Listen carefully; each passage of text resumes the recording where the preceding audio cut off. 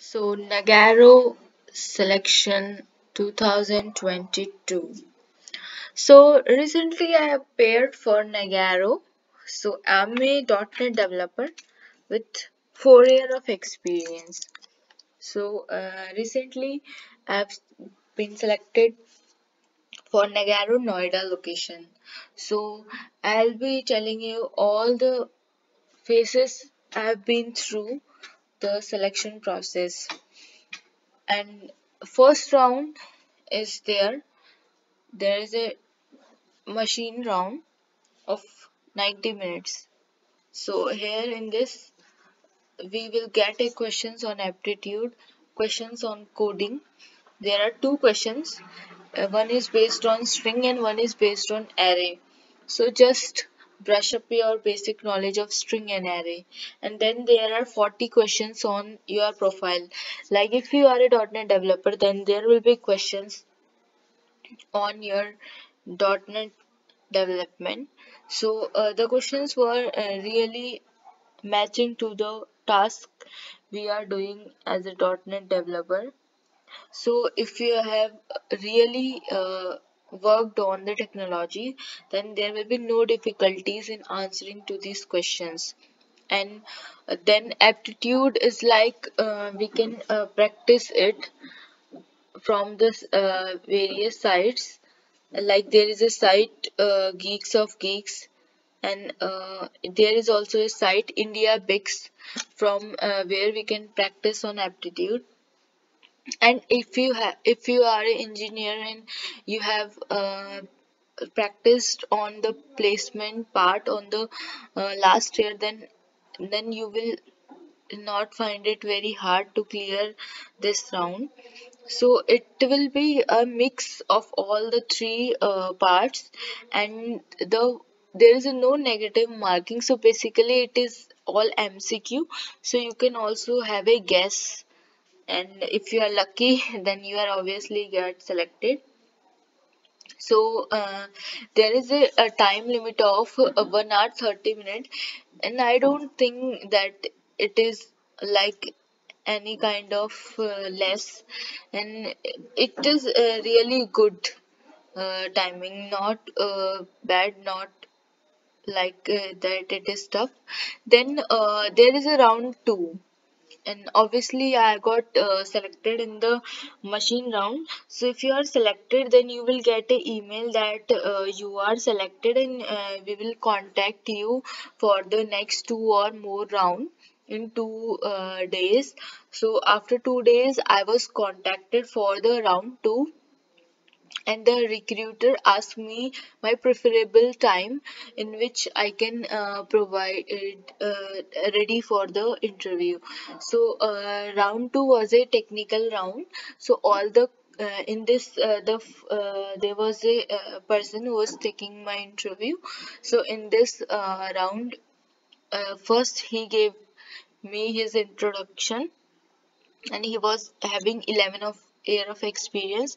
Then he asked me for my introduction, and basically in the introduction things, they just want to know that how many year of experience we are having, and which all the technologies have worked, and what all the technologies we are working currently, and what type of client and what type of project and what type of day-to-day activities. Then in the job description JD, you can find the things that are required for the profile. So based on the topics provided on the job description, I prepared myself, and in the interview, it was technical one. So it was like he was asking deep concept. It is not like we are just mugging up the things. We should know the practical scenarios. If we even if we are talking about oops, then basic question is like difference between interface and classes. So everywhere they will ask when to use interface, when to use abstract class. So why came interface when we have abstract class, and difference between abstraction, encapsulation, So and all the four pillars of oops, method, overloading, overriding. So they will just confuse you by asking things like will this work or will this not work. So you have to just be prepared and try to implement these concepts so that they will not let you go confused, and you can be sure of your answer. So and then there was question on based on the technologies I have worked on, like MVC they have asked questions, and like web API they have asked questions, and like multi-threading it was written on the job description. So there was a question on multi-threading, and there was questions on SQL Server. So these are all the basic question that you have to answer. And once you are ready for giving the interviews and job change, then I suggest you to first start giving interviews in the small companies, because you don't want to lose a chance in such big company like Nagarro. So first brush up the things in the small companies, and then go be prepared. Once you give on continuous interview, then you will get to know the what kind of questions are trending in your time period when you are giving interview.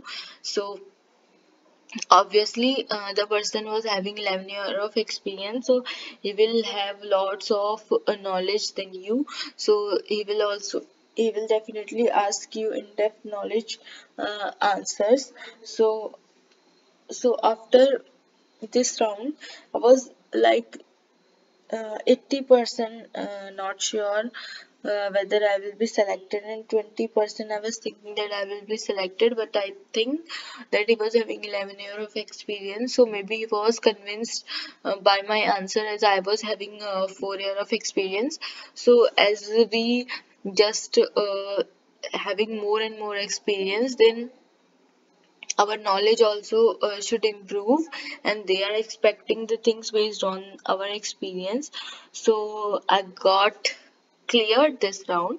So then there was like they called me for a round 3. So round 3 is basically managerial round.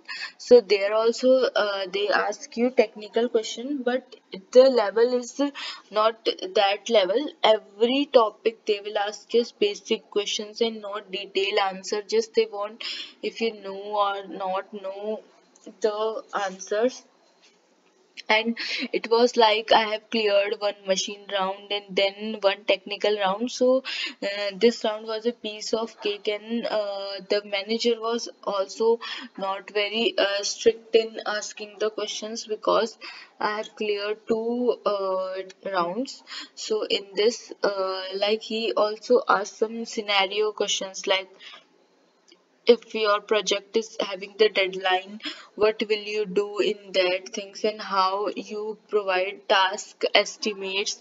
So as a developer you should know how much time a task take, and I know everyone follows the Azure DevOps. So in this you have to follow Scrum Agile. So they will ask things like how in your team your roles and responsibility, how you perform the things, how you collaborate with the team, and how your Scrum call take place, and all these questions. And as I was as being a developer, we all become full stack one. So asking questions on every technologies we have worked, and based on that, so that is how I cleared round 3 also.